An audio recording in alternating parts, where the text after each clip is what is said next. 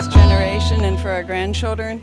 And it's Mini Wikoni, water is life. So if nothing else, just please keep saying the prayer as you use water, because we can't be without water. And this is about the water, not just at the pipeline, but everyone's water. That pipeline will affect 100 million people downstream, but it's not just about them either. It's about everyone. Different issues and concerns. I'm finding so many different mentalities that it seems challenging. I don't say hard because the only thing hard is the concrete that we walk on. Everything else is